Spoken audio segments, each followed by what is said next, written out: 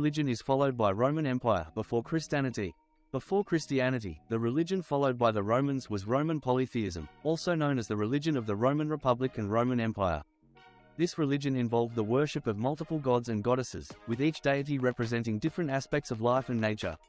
Some of the most important gods and goddesses in Roman polytheism included Jupiter, the king of the gods, Juno, his wife and the goddess of marriage, Mars, the god of war, Venus, the goddess of love and beauty, and Neptune, the god of the sea.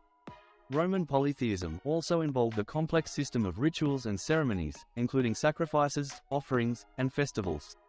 The state religion of Rome was closely tied to political power, with the emperor serving as the chief priest of the state cult. So,